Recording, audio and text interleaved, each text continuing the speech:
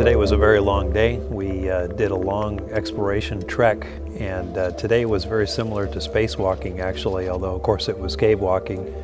You really rely on your equipment, your tethers, your ascenders, descenders, and if you make a mistake, the consequences here are quite critical, just as they are in a real spacewalk.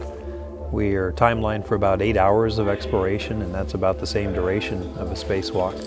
And interestingly, the tether protocol that we use for cave walking consists of 2 lunges, 2 short lengths of tether on your left side, one longer than the other, and that's very, very much like the Russian Orlan EVA. And I have done 2 spacewalks in that Russian Orlan EVA, and it seems actually somewhat familiar because of that.